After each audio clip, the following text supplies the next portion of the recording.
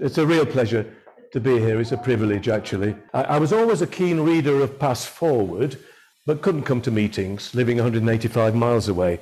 But then Zoom came along and YouTube, and the result has been fairly regular at meetings and catching up with what's been going on in society. And that's been a tremendous joy, it really has. I'm very grateful to Claire Kenyon for her support and for the way in which she responded so positively when I said I wouldn't mind giving a talk at the Society. I did that very diffidently because I wasn't sure you'd want to talk like this, but I hope it's something that goes well this evening. You've heard a bit of my brief personal history, just to say that I was born in Billinge Hospital, now gone, 1942. And you're allowed to say, he doesn't look it. Would you mind saying that? Good. Thank you very much. It's a bit slow, but thank you very much for saying it. And lived along the road from Billinge Hospital all my childhood and teenage years. Went to St James's Road County Primary School, Oral, then to Apollon Grammar School, both of which have now changed their names, one Newfold School and one Winstanley College. And then, as you heard, went to Leicester to study French and lived in France for a year, and then to Leeds to study theology, and never got back to Wigan. I went to university totally convinced I would settle back in Wigan. There was no other thought in my mind but to do that. I didn't do it then. Then I went to Leeds and thought, well, I may get back to Wigan. I never did. And the result is working in London, Bristol, and now the last 30 years I've been involved in the review of medical research, the ethical review of medical research, including COVID research in the last year or so. And the committees I've chaired are in Cambridge and London, and all my family is now in London or south of England and Australia. So we are a bit scattered, but not round the Wigan area. I'm here tonight with my wife, who is a non-Wiganer. Do you mind? I thought I'd better get permission for that. But wait, we're getting on to that in a minute. But St Helens, I may well just mention briefly in a moment. My sister, who lives in Parbold, and a friend who's come with her. And let me begin also with a disclaimer. I am not a scholar or a researcher. I am in total awe of those who speak to this society and research so thoroughly. I just bow in admiration to our chair, Derek Winstanley in Chicago, for the tremendous amount of interesting research he does on our town. Notice I keep calling it our town, all right, and I will keep doing that. And over the last few months, I've thoroughly enjoyed the talks on Eckersley Mill, Timberlakes, Gyra Chapel, Cockham, of course. A disputed election, I enjoyed that one. A vicious murder, I enjoyed that one too, and a few others. And I cannot compete. They were all brilliant. Tonight, these are reflections, you might even say musings or ramblings, based on my lifelong fascination with my hometown, and trying to understand people's reaction when I say, as I do far too often, where I come from. But having said all that, I haven't lived here for 60 years. And I want to try and stimulate a conversation tonight about the town's reputation outside the town, if you know what I mean. And I'll pause for a couple of times, and then you can join in. Happy to have more conversation at the end, and if anybody wants to continue it, when I've gone back home, happy to give my contact details. Very happy to do that. Let me say a word. Why do I have this affection for my hometown? And I think quite simply, it gave me such a great start in life. I am a Wigan enthusiast because Wigan was good to me between the ages of 0 and 20 and has been ever since. And I'm trying to think, what did Wigan give me? And I think most of you could do this as well. My story isn't terribly different to anybody else's. I've listed them there, just 4 things, though they overlap. One was family. Nearly all my family were based in Orrell. I just paused for a moment because I've remembered, I'm sure we used to say on Orrell. Does anybody else remember that? Or is it just me? The preposition changed. I'm going on Orrell. Anyway, that's by the way, but I was just curious about that. They were nearly all, and as far as I could gather, doing a bit of family history, they'd been there for generation upon generation.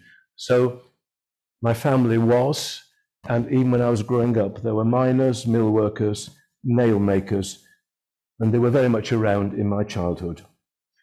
There was a regular routine, as I'm sure is true of many of you, of visiting each other, of meals on certain days in certain houses, of keeping in touch. No doubt there were some disagreements, but on the whole, we defended each other. And nobody moved away from Wigan except to study. Slightly exotically, on my dad's side, the family had links with Fenland.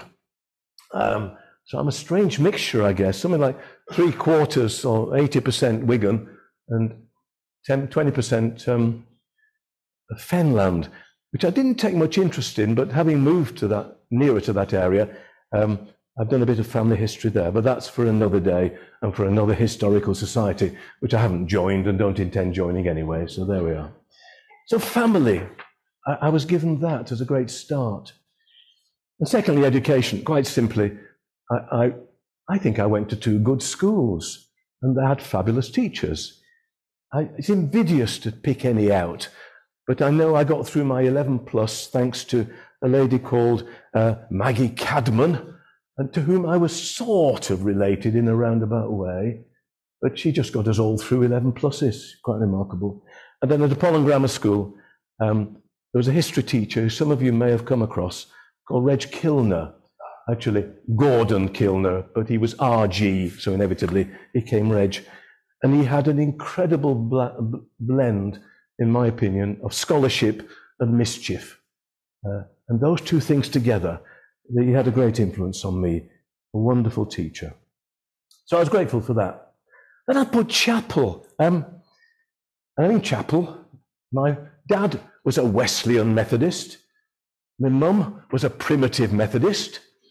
And they got married in 1932, which was the year, symbolically, of Methodist Union, when the Wesleyans and the Primitives came together with a few other branches of that Christian tradition. I attended Bispam Chapel from, I think, the day I was born, more or less, but went to Orrell Primitive Chapel for specials. And I enjoyed my life there.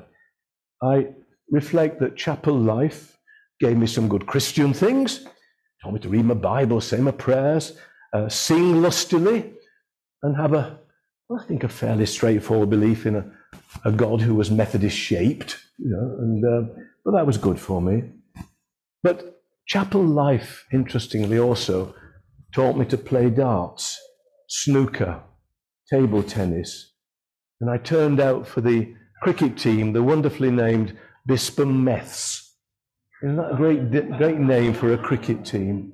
And I also, and this is a more serious point, I think chapel life back in the 50s and 60s helped me get on in a natural way, as I hope I still can, with all generations, young, middle-aged, and old. It was somehow quite a natural thing to do through chapel, and I'm grateful for that.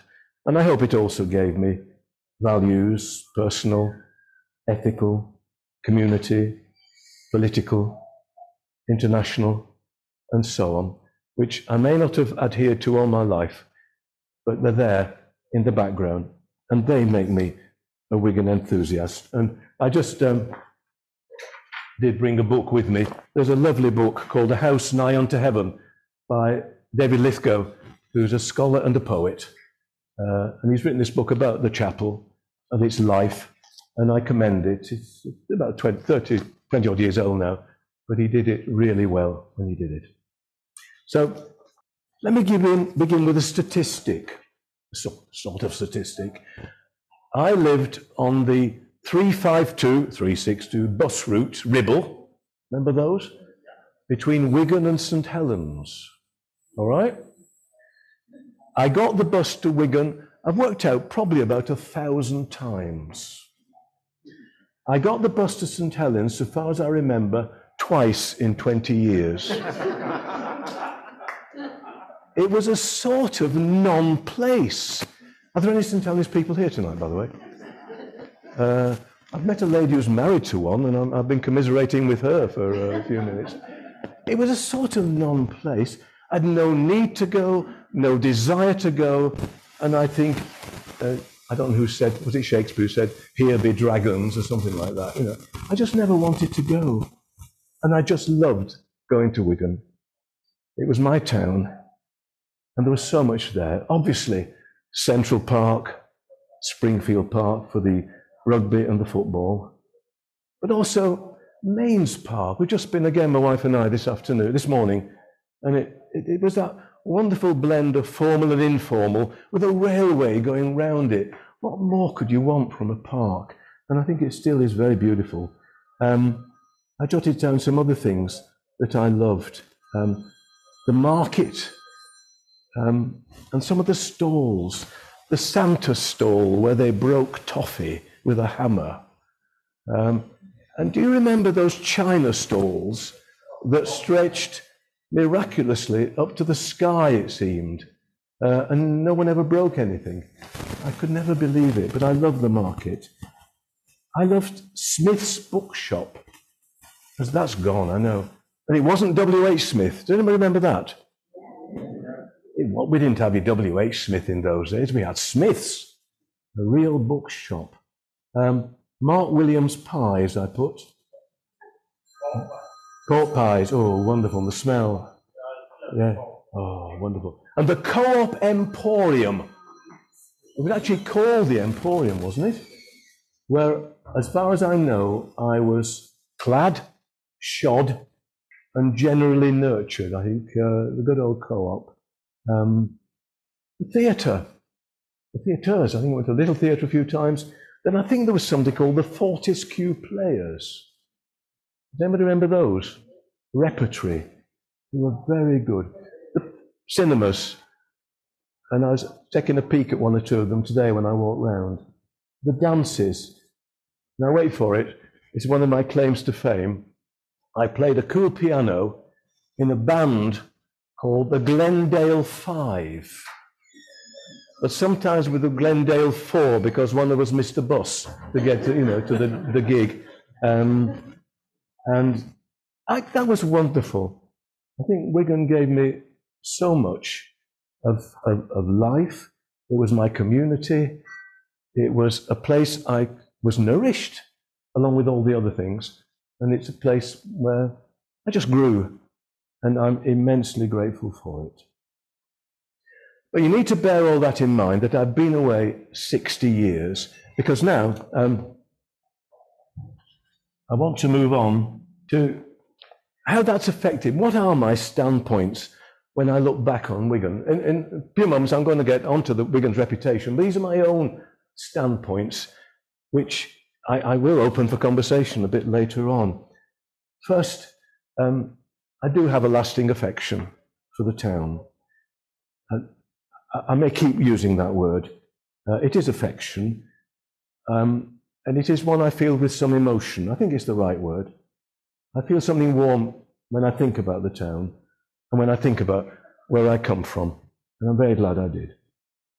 The second one, this is a simple view, a naive view maybe, that I think Wigan is a great place. I almost use the title Pride in Wigan, but that's got a new meaning these days, you know, for the LGBT community. So I just put, I just think it's a great place. Now that can be challenged in a moment, but that's how I feel and have felt for many years. The third one, a conviction that Wigan has a fascinating history and a host of achievements. I'll go into those in not too much detail, but I will say something about that in a moment. And then three things which are probably not, you can criticize a little bit, less admirable features, if you like, my standpoints. First, I do get very sensitive about it, about its reputation.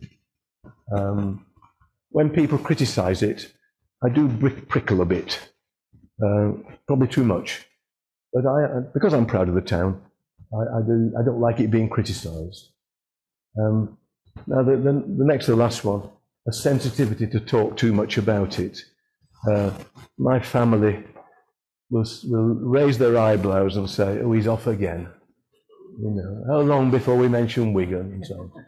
And I share with you, I am a lay preacher in the Church of England these days, and a member of the congregation, of my congregation in Hitchin,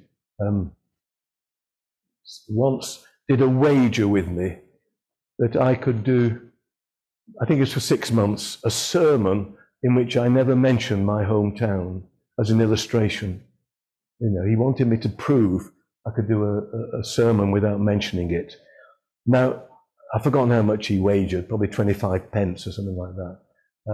I think I did it, and he never paid up. But if I say he was a Yorkshireman, you will understand what I mean. But I do talk too much about it. I'm a bore, Wigan. And then, I've got to be honest, I am detached from it, unlike some of you.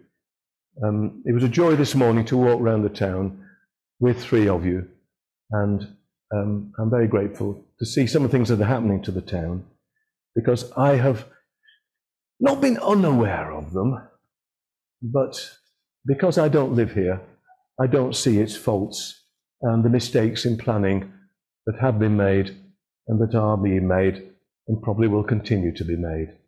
So I think you need to know that before as I talk. But let me move on to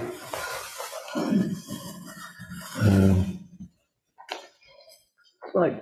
I want to test some of these as to how you feel about them. When I say where I come from, which I do too often, and I know that, what reactions do we get? I've listed a few here, and I'll just try and them out. I link the first two together. I think there is a sense that, yeah, Wigan, yeah, it is a quintessentially northern town. It can't be anywhere else but the north of England. And people spot that. There are other northern towns. You could say Barnsley or Bury or Huddersfield, something like that. But I have a feeling Wigan has the edge in some ways of being the quintessentially northern town. But it's actually a northwestern town, and there's a total lack of clarity about where it is. I usually say it's between Liverpool and Manchester, but some people still get confused. You know, where are Liverpool and Manchester? Well, that's another matter. I think a friend had her tongue in her cheek when I told her where I came from, and she said, "Is that near Grimsby?" I'm not taking that remark too seriously, but there is a little bit of that around. Where is it? And then there is some mockery. Maybe I'm oversensitive, but people do smile when you say where you come from, or some do. Now, it could be the name of the town, any combination of I and G. We have Biggleswade near us in Hitchin, and people smile when you say that. That may be it, I don't know. But there is a little bit of mockery. I'm not going to read this out in full, but a lovely couple who, from Hitchin, born and bred in Hitchin, who were in their 80s when I first met them, they gave me a poem about Wigan. And you probably, I'll read the first verse. They meant it with the nicest possible motive of affection. But I don't know about, see what you feel about this first verse, as you may know it. Folks talk about London, Paris, and New York, and what I say is this: you can just let them all talk. For I know of a city that beats all the lot. It's a Garden of Eden, a beautiful spot. The air's full of ozone, the sky's full of smoke, and the pubs are all open at 12 on the stroke. And I like to be sitting and drinking my beer where the tripe ships of Wigan roll up to the pier.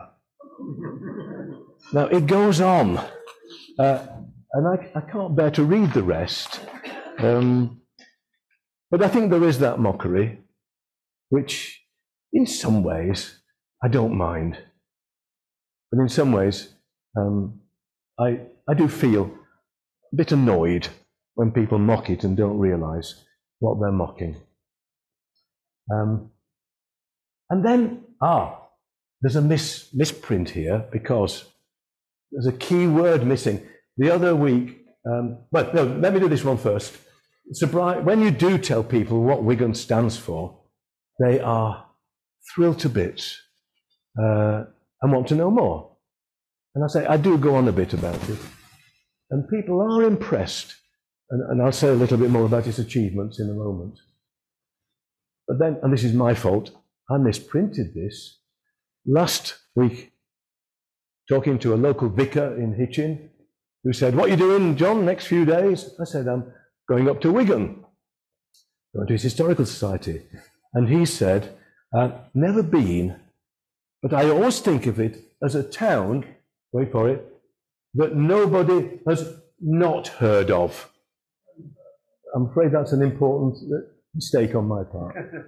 It's a town nobody has not heard of. Do you get the feel of that? He could have said it's a town everybody's heard of. But to say it's a town nobody has not heard of, I think that said a lot. I quite like it. I've been thinking about what that really means. A town nobody's not heard of. But then, I met another chap not long ago, one of our local councillors in North Hertfordshire, and he said, "I went once, John. It's a pretty town, isn't it?" And I was thrilled to bits, because I'm not sure I would have used the word pretty about Wigan.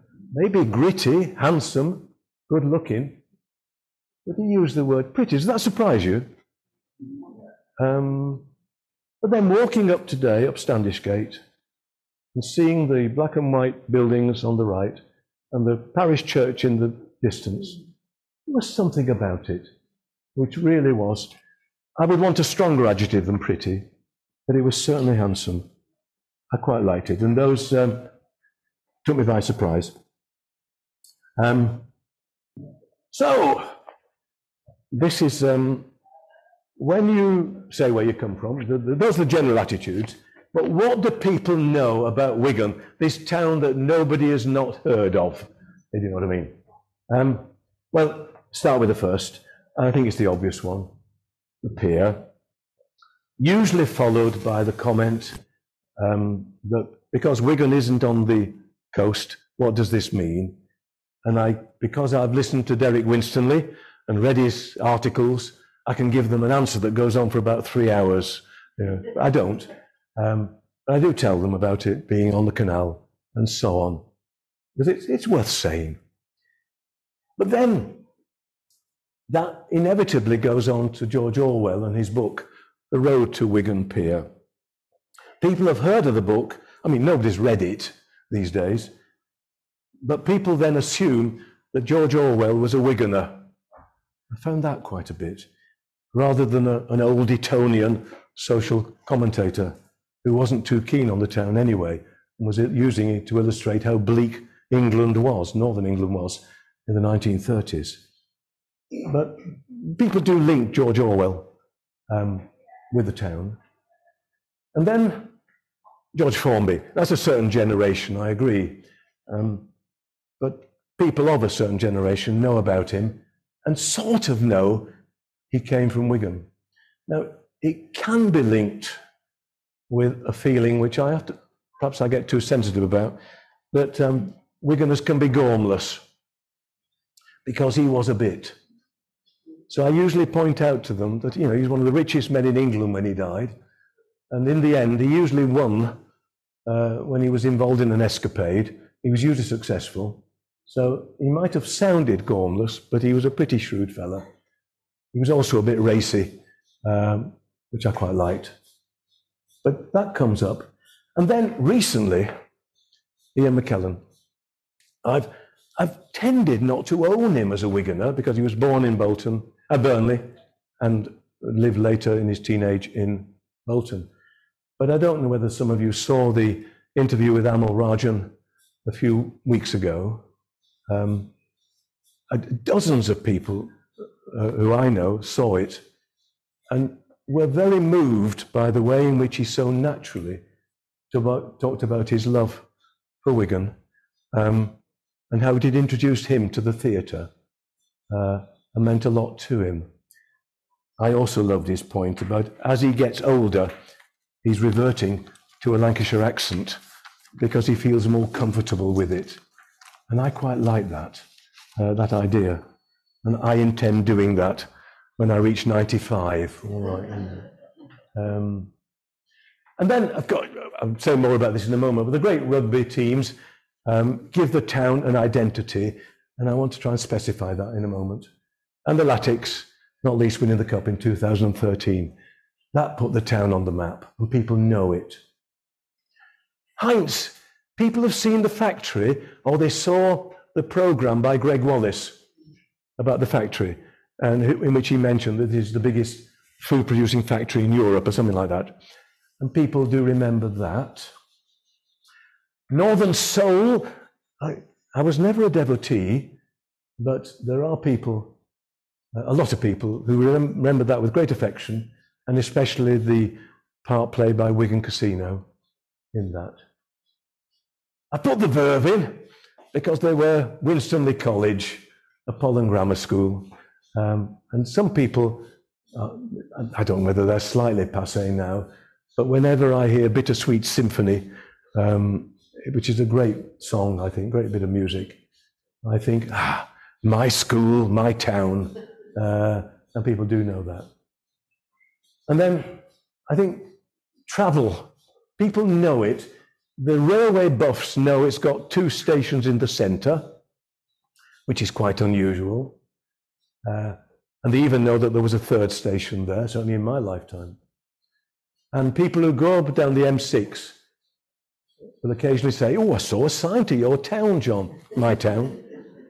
And some even say, I went into it, but that's rather nice. I'm going to say a moment about what people are less aware of. I think what is generally not known, let me do that, then we'll have this break. I don't think anybody's, very few outside Wigan are aware that it was a Roman town, a Roman garrison. Though rather nicely, when you had your meeting with from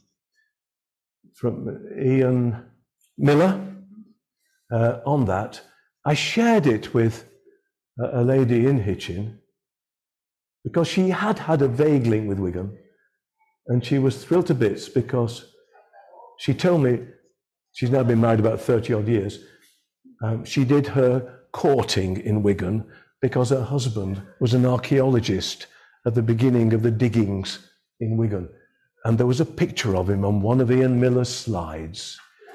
How about that for a link between Wigan and Hitchin? That's rather nice. The next one, I don't think people know that it's the birthplace of Gerard Winstanley. And you do pronounce it, I'm glad, Winstanley, not as they do in Hitchin, Winstanley.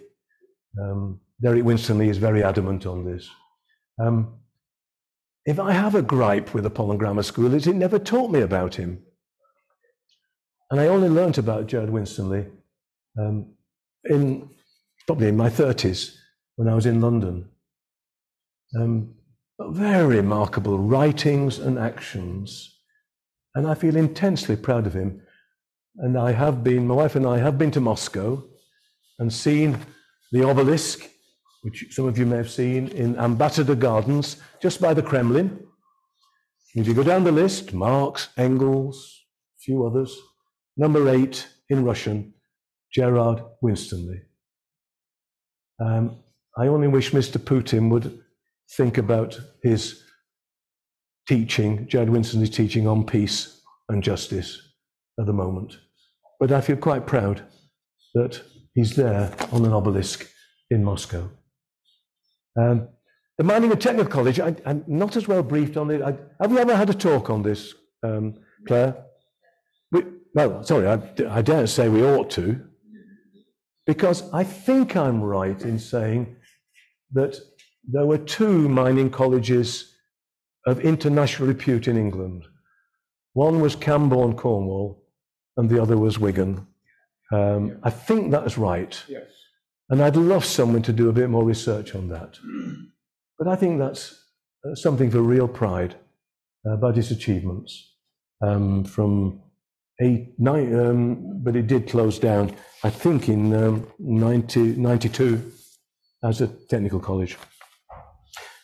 Uncle Joe's. Now, I wanted to put these in very aware, because they're sold, as you know, probably know, in Harrods and at airport shops. But the other day, I met some people from Cheshire. My wife and I met them and talked about where I come from. And as I do, I wittered on and mentioned Uncle Joe's mint balls. And they were sure I said Uncle Joe's meatballs. So it crossed my mind that it's probably they're not as famous as they should be. Then I thought I'd better put that one in, Claire. I hope you don't mind. But there shouldn't be an apostrophe after it's. So sorry, I'll correct that as well. It's Excellent Local History and Heritage Society. Now let me just pause there and ask. My list of people being aware of things in Hitchin, have I included quite a few you would have thought of? Are there any I've missed? Yes. Oh. Go on. Dalgleish, the great steam innovator who built the third steam train. Okay. Yeah, but Derek mentioned him, didn't he? Yeah.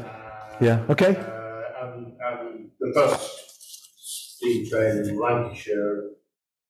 Okay. 15 years before steam. How about that? Missed him. Dalgleish, okay. Any others I could have mentioned? Anybody? Yeah, sir. The fact that it was the biggest producer of pewter outside of London. Pewter? Yeah, it's very famous for its pewter. Yeah. Yeah, thank you. It's clock making. What? Clock making. What's the first word? Clock making. I've got a word about that, but I did a story about that in a minute. But yeah, good, yeah. And bells. Bells.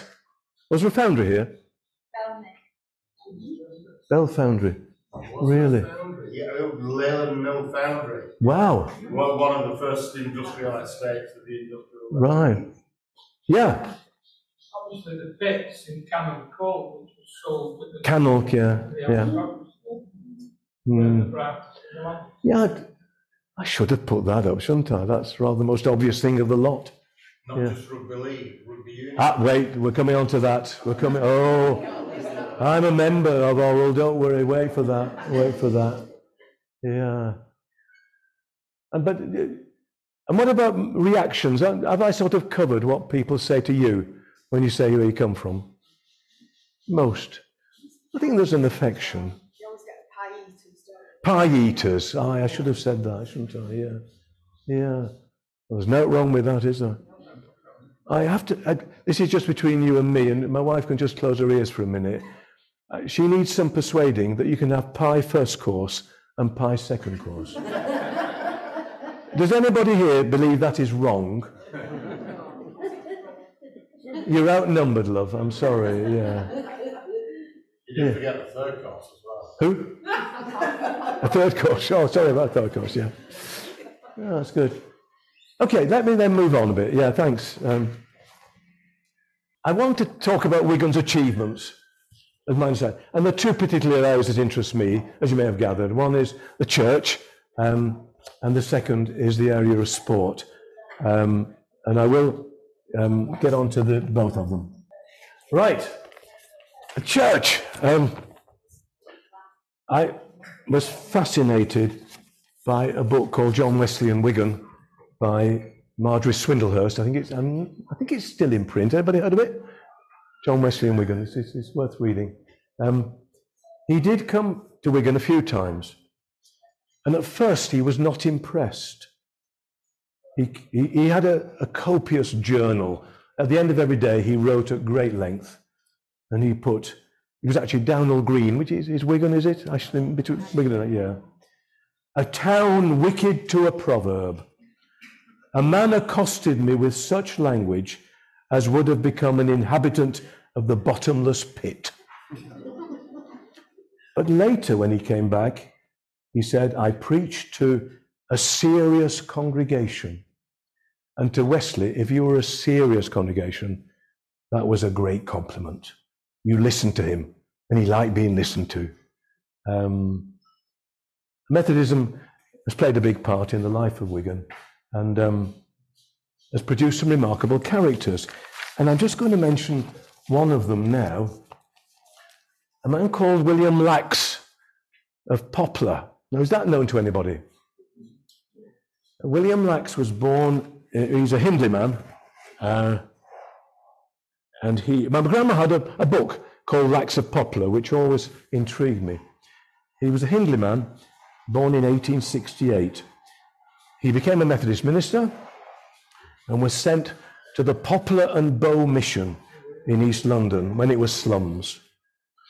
He became its superintendent, and he pioneered the most incredible social work. A medical centre, a foot clinic, holiday homes, organisations for every age imaginable, young people and old. And he became its mayor, I think in 1919. He was a great local celebrity. When he died in 1937, his funeral was attended by thousands, and the obituary headed William Lax, minister, politician, author, actor, local, national, and international hero. He was what you might call a celebrity in the East End. And I know a lady now who, I've never met him, she's too young, but she remembers people who talked about him. And if you go to Poplar now, you'll see William Lax House, which is one of the bases of its social work in that area. But he was a Wiganer, and I feel very proud of that. But I also feel proud of the next chap, Pat Keegan. Is that a name known to anybody? A Catholic, non-Catholic. The Young Christian Workers were founded in Belgium in 1912. They originally to help young trade unionists, young Catholic trade unionists, to live out their faith with integrity in the workplace. It was a very fine organisation, but it never took off in England until 1937, when Father Jerry Rimmer of St. Joseph's Church in Wigan set up a branch of Young Christian Workers. One of his first members was Patrick Keegan, a 21-year-old mill worker, and he became very involved in the organisation. He became a national figure, a secretary of it nationally, and he actually became the international president of the Young Christian Workers. So he travelled the world on behalf of the Young Christian Workers. In 1965, he was appointed what they call a lay auditor at the Vatican Council. And he gave a speech on the importance of lay people in the Catholic Church. And I've read one scholar say that was the first time that a layman had addressed a Catholic, International Catholic Church Council since the 4th century. and he was a Wiganer. Now, I'd probably do a bit more research on that, but can amend that as a subject one day. The work of Pat Keegan, internationally. He was a great man. And since we're talking about Catholics, I better mention Cardinal Vincent Nichols, the head of the Roman Catholic Church in England and Wales, whose first curacy was St Mary's, Standishgate, and he was chaplain at St John Rigby School. And I've had the privilege of talking to him, and he talks very movingly and affectionately about his time in Wigan. He also told me quite a racy story, which I won't pass on to you, all right, because he is a cardinal. It was lovely. And then I put this in because I was reading the Church Times the other day, and there was a big feature on community pantries and the food initiatives being taken all over the country, sadly necessary. We have them in Hitchin in leafy Hertfordshire. And the one that was chosen as one of the best examples was one based in the Anglican churches here in Wigan. I don't know much about, but there's something called Fair Clemt. And the Church Times was all over it, thought it was the most wonderful thing that's ever happened. I'm going to say since sliced bread, but you know what I mean. Wonderful. And I just felt quite proud that Wigan was chosen as an example of a very fine initiative. And then, Hitchin spelt wrongly there. I hope that's not by me, but never mind. It's an I, Hitchin. But I can't resist telling this. St Mary's Hitchin is at the centre of our town. It's there's been a church there since about 900 AD. And it's an incredible building. It's the largest parish church in Hertfordshire. It's flint, and it has so many wonderful architectural features, and it is visited by tourists. Very beautiful. And if you look along the underneath the eaves of the church, if you can say that, there are a series of about 10 gargoyles. You know, they're slightly grotesque figures, just faces. But they're rather nice, mischievous. And the last one is a modern one, put up 10 years ago, about 10 years ago. It's of a Wiganer. When we moved to Hitchin, my wife and I, 30 years ago, we saw there was a man who was involved in the church called Frank Liptrot. And my wife said, that's an unusual name. And I said, not at all. I grew up with hundreds of them. You know. So I rang this Frank, and yeah, as I imagined, born and bred in Orrell, knew my mum and dad, you know, sort of, and knew lots of people I knew, went to school locally, moved to Hitchin to get work in his 20s. And he became a good friend, and I had the privilege of leading his funeral about, I don't know, a dozen years ago. And his family wanted to know how to commemorate him. And he's commemorated in all kinds of ways. He was a very mischievous man. That's one of his books, Frankincense and Mirth. You get it, yeah. And he always had that sort of a cheeky grin, I think you would say. Delightful man. And so you go along all the Tudor and medieval ones, and there's Frank with a pen and a notebook. And I just find that moving every time I see it. Partly because I knew him, but partly because it's Wigan making its mark again. And there's something quite special about that. And this one little Hitchin thing, I'd just like to say about Gerard Winstanley. I'm going back a tiny bit. He tried to set up, as some of you know, the diggers in Surrey, taking the land in ownership for everybody. He was thrown out. And when he was thrown out, he came to Hitchin, my town. or a village on the edge of it, and got a job as a farm manager.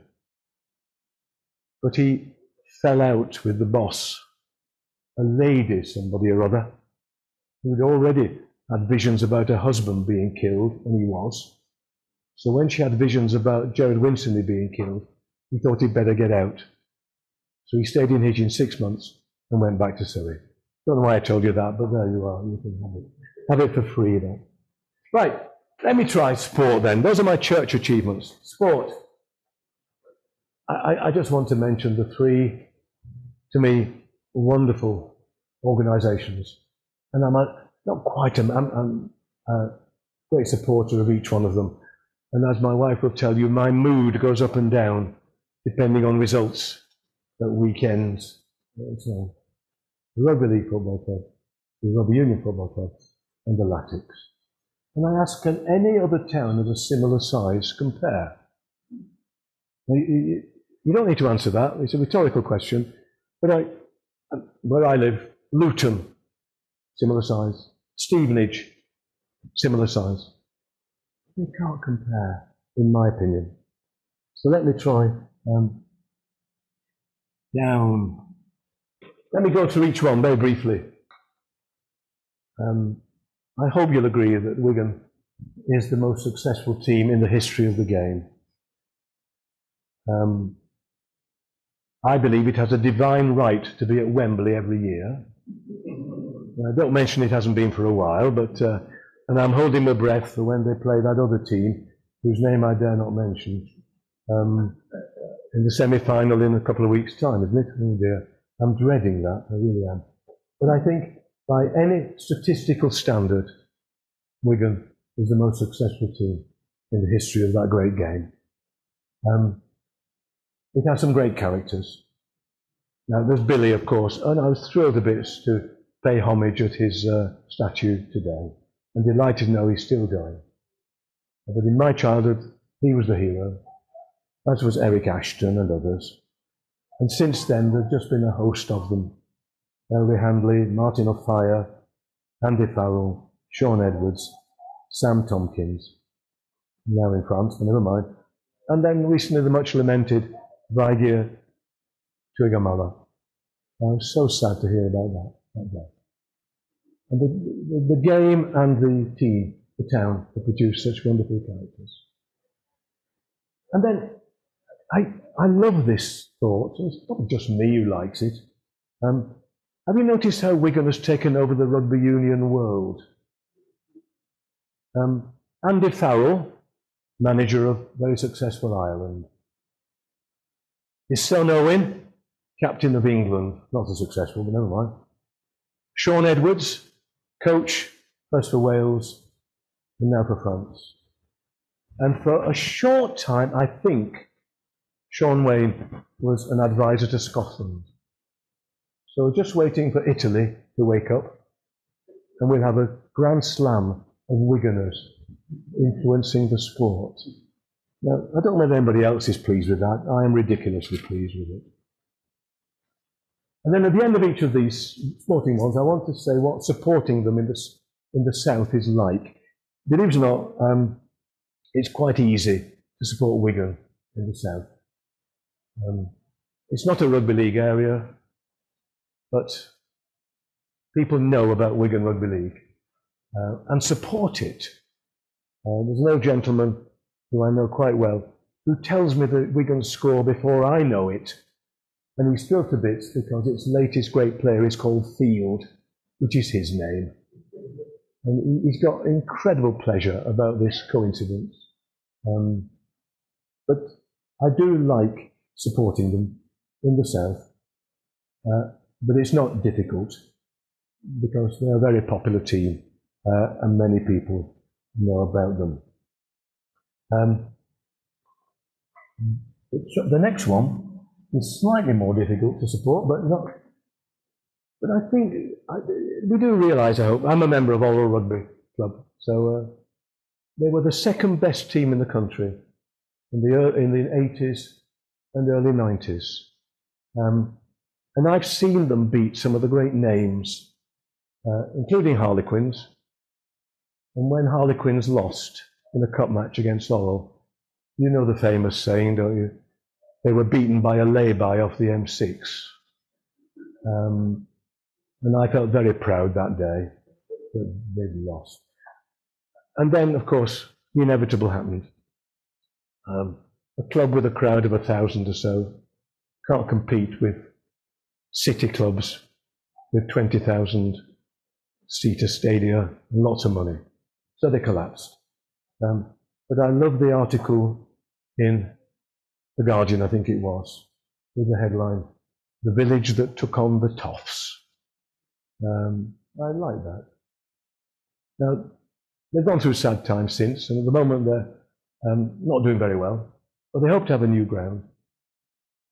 And they've got a new name, which has a resonance with me. They're called Oral Anvils, and my great-uncle Sam Cadman was the last nail maker in Oral, and he had an anvil which I would often see. And supporting Oral in the south, it may seem very odd, but I used to go to all their matches when I could in the London area, and there'd be about 3 of us with amber and black shirts on, and people would say, "Where is Orel?"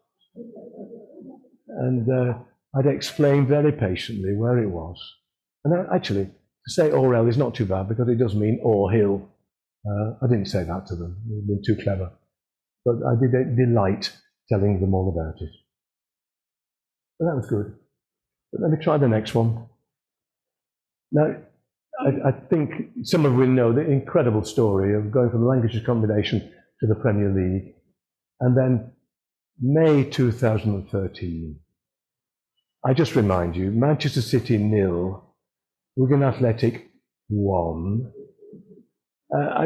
It has nearly the claim to be the greatest day of my life, all right?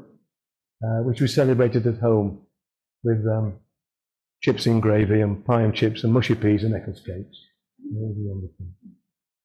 And then, of course, July 2020, when it went into administration, which is sad, but now a wonderful rebuilding, and I'm watching every result at the moment, holding my breath.